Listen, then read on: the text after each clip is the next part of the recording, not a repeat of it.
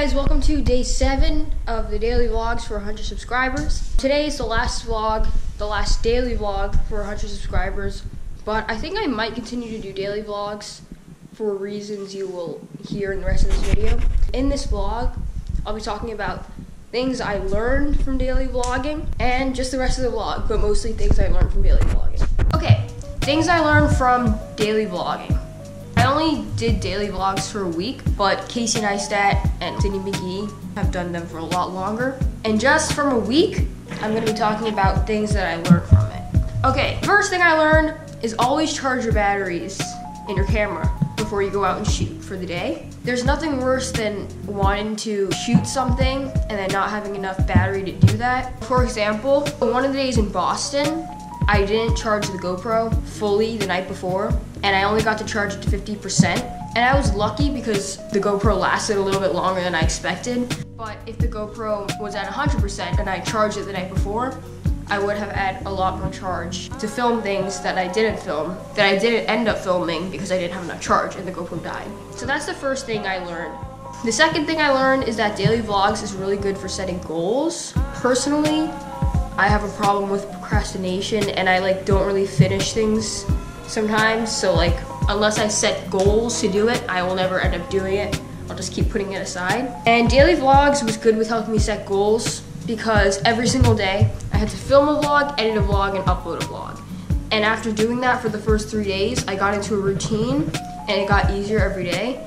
So that helped me with my routine, but not doing daily vlogs, I would always kind of put it to the side. So that's why I only uploaded vlogs in the past, every 2 to 3 days, because I would keep putting it aside. But daily vlogs really helped me to set goals and finish it. And that actually felt really good, and it was a lot easier because I had a routine and I just stuck to the routine.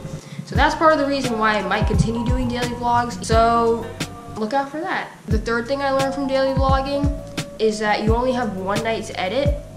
So you don't really have time to edit super well. You only have one night to edit it, and usually in the nighttime you're tired and everything. But I learned that you have to pay attention. So for example, I had to take down this vlog. I had to take it down the first time because I was stupid and I forgot to censor out something really important. For the people that know what I didn't censor out and saw it, thank you for commenting, because that would have not turned out well if I left it up. Yeah, so I was tired that night and I was editing really fast and I forgot to censor something important out, so I had to re-upload it. Yeah, so just pay attention when you're doing daily vlogs. Also, Sydney McGee, she's another vlogger that Chloe and I watch. One night, she uploaded the same vlog twice. I think she probably uploaded the wrong file or something, I don't know. But you just gotta pay attention to little things so that the vlog turns out well. Another thing I learned is that it's better to shoot more footage than less footage. So if you're thinking of something do I really want to shoot this? Definitely shoot it, unless you only have unless you have only this much space. Don't, because you want to save your space. But if you have a lot of space and you don't know if you want to shoot it or not, shoot it, because it's better than having more footage and not having footage, because you can't create footage when you're editing. Yes, those are the things I learned from daily vlogging. I'm editing this vlog now. It's actually entertaining. You should go watch it. I'll put the link in the bio.